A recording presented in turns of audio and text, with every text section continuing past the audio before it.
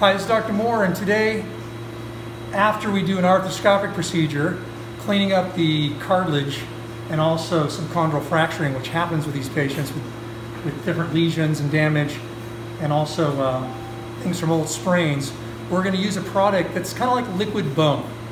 It's called AccuFill, and if you look at the screen over here, you can see that with the subchondral fracturing, which happened right around this area, and we cleaned off the cartilage earlier, we're going to go ahead and put in a K-wire driver that's uniquely marked, and then apply some of this liquid bone. Basically, you just drill it into the subchondral fracturing right there. You look down at the leg, you can see this is what we're using to drill it in with. Then after we stop drilling it in, you have a cannula. This is an open tube where I can pull the central part out and now inject this white liquid bone into the tibia.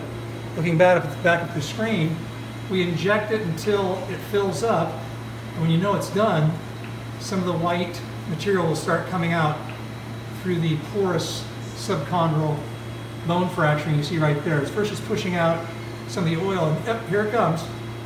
So now that I know I've put in about half cc, that area is full.